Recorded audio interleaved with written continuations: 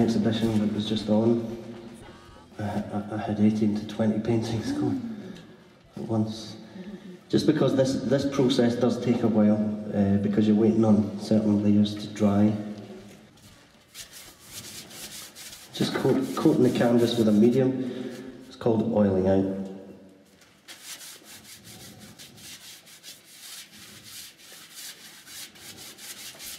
I wouldn't try this if your painting isn't entirely dry. Is that the same medium you used for the first one? Yes. Yeah. I will actually be using a slightly fatter mix at the moment, but actually when you're using alkyd mediums, the rules aren't so stringent, if you know what I mean, because they're quite quick drying. I know that that's pretty dry before I start the next layer anyway.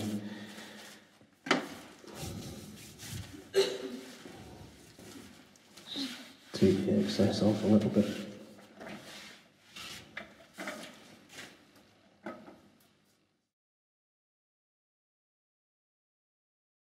I like to jam my canvases right at the lip, because you always get this lip at the bottom. It's difficult to do the bottom edge of your paint, you know. I just sort of jam it between this lip and that lip. Okay. Okay, so what's the plan here? Let's have a glaze happening. I don't want to lean my mix by, so anytime that you want to clean your brushes, just give them a dry off. I'm actually going to add some of this fatter medium here. So now, because I've got medium on my canvas, I barely need any medium to do my glaze. I'll just show you by just putting straight, this is called Parolo Vermilion. And what I want to do is intensify this orange, kind of intense colour up here. And I'm not too bothered about going over the blues. You can take it back, but you see the intensity of that. And then I just add a little medium to move it about. The great thing about glazing is you can be quite clumsy with it.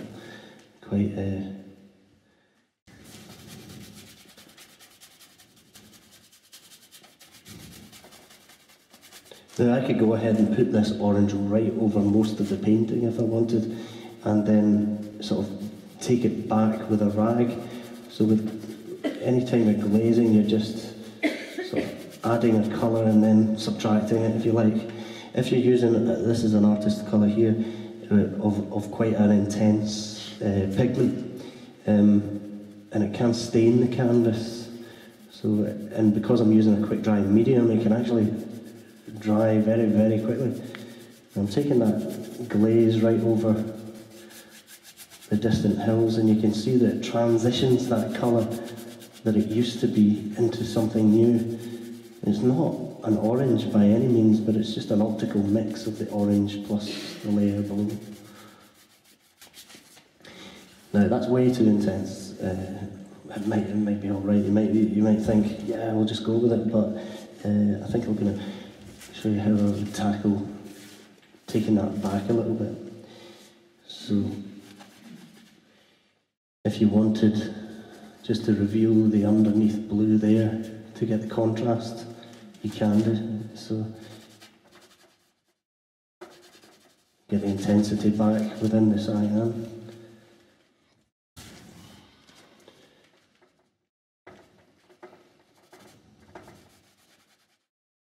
And I actually work glazing and impasto in the same layers, so that I start with a glazing layer and then I move into areas of impasto.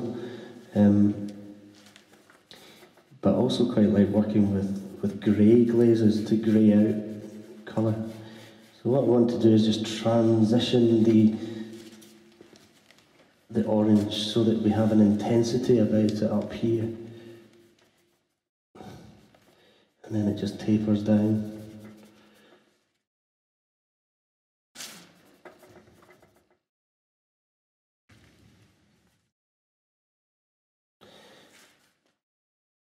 And then if you like, you can sort of suggest the reflections of that colour within the foreground by a very light glaze.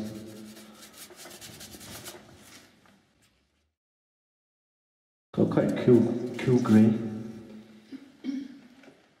I'm just going to suggest some of these foreground rocks with larger strokes. My work is all about peripheral vision and your perception of peripheral vision, suggesting things on the periphery. I like to think of my scenes as slightly wide-angle lens. I want to encapsulate the viewer within the scene so that you're kind of surrounded by it. The actual view itself is slightly zoomed in, if you like. It's not a wide-angle lens scene, but the suggestion of the sky and the suggestion of the foreground encloses you within that scene. Oh, that's the idea anyway.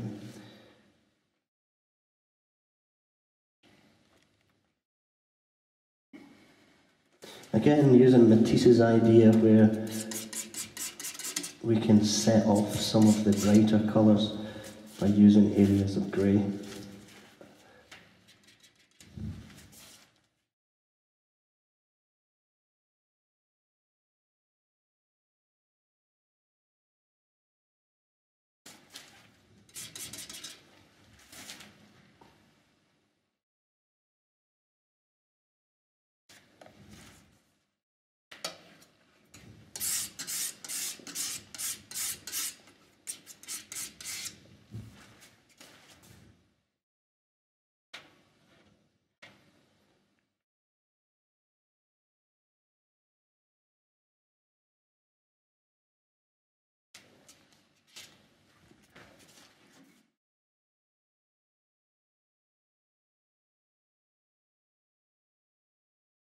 You'll probably notice that I kind of work one hue at a time, and each time a brush or palette knife goes back to the painting, I have transitioned that colour to the next hue.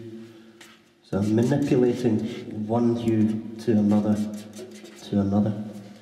and it keeps my colour relationships sound.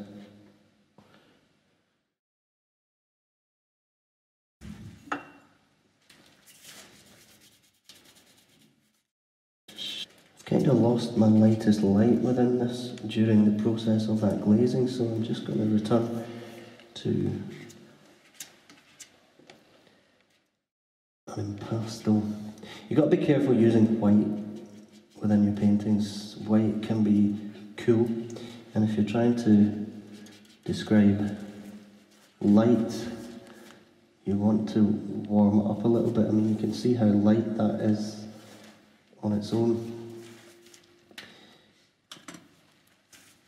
But that is the kind of light I want to achieve, to describe the light hitting this area of this cloud. So I can drop on an empowering stroke and refine that.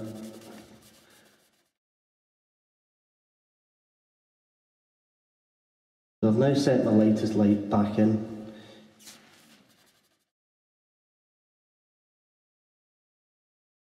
And I can continue with marks where I believe that this cloud is going to want lightened. Won't worry too much about the bleed.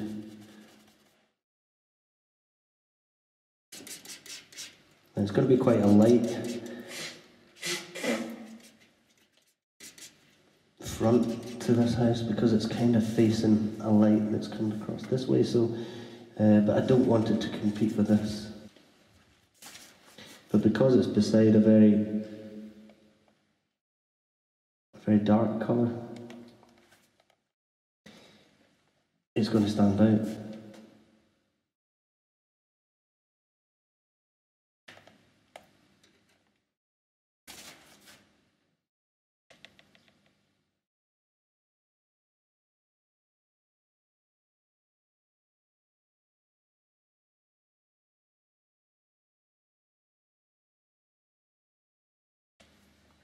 This is actually Tyree. I've got a photographic reference I'm supposed to be using, but I don't believe in using a lot of photographs. I think I like the idea that I can have my own ideas about what's happening. What I do want to do is describe the shoreline, which is going to draw the eye in a little bit. I'm just using that same lightest light describe this. And rather than follow this exactly, I want to make decisions about where this line's going myself to sort of create an arc in here. All my detail, and there's something going to be quite interesting happening here once I've got my crackles of colour across here to describe the colour that glints off the rocks. It's going to be quite left-weighted, so that things are happening down here. So if I can use this to start to create something to happen the other way, it can help me decide.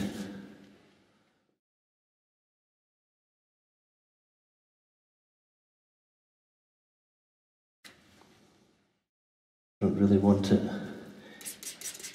bringing the viewer's eye out of the painting, so I create a shape to stop you.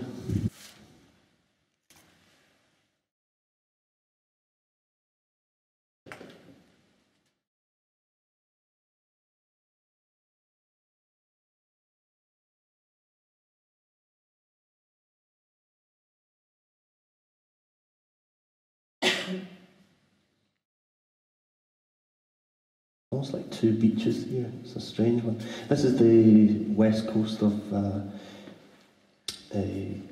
South Uist, and the crossing where you come over is down at the bottom there. So there's right at the south tip of Uist, it's behind there.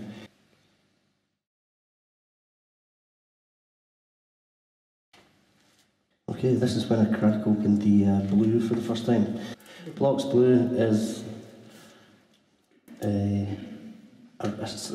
they call it, sometimes within painting they call them red shades or whatever, but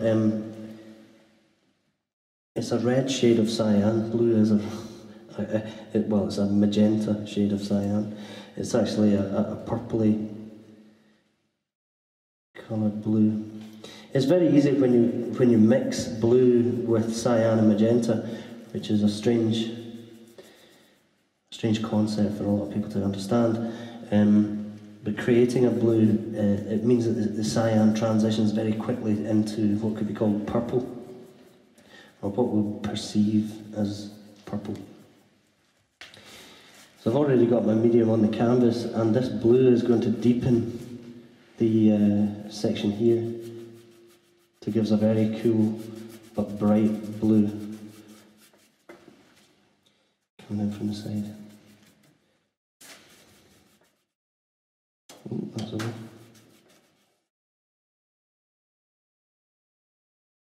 And this actually complements the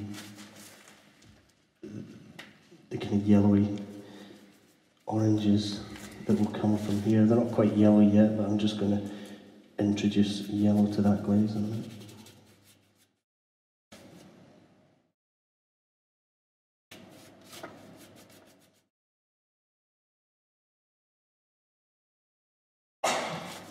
I'm going to introduce some impasto strokes, which will be made from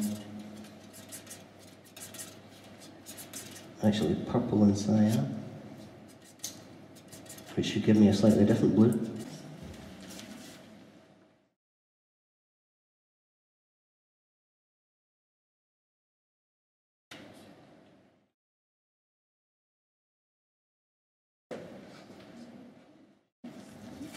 And in using two separate blues here, you can see that the block's blue is slightly greeny and this blue is slightly more purple, but the transition creates a visual interest that wouldn't be there if you lazily just used the same colour and the same colour again, and then kept going back and just lightened and darkened the same colour. Sophisticated colour use is all about taking the long way around mixing, and you've probably noticed that half my time is spent there and half the time is spent there, and that's probably too much time spent up front of the canvas.